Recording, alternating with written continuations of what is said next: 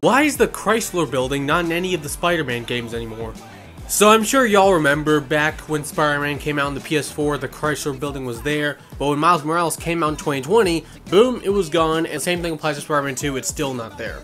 So you see, after 2018, the Chrysler Building got new owners, and Insomniac could not reach a copyright deal with the new owners of the building, so yeah, they had to take the Chrysler Building out of the map.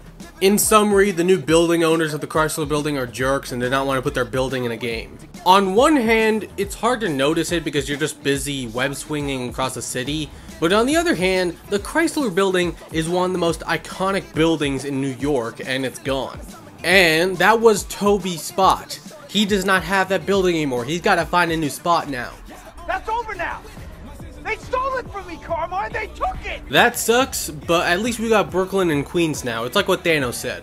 A small price to pay for salvation.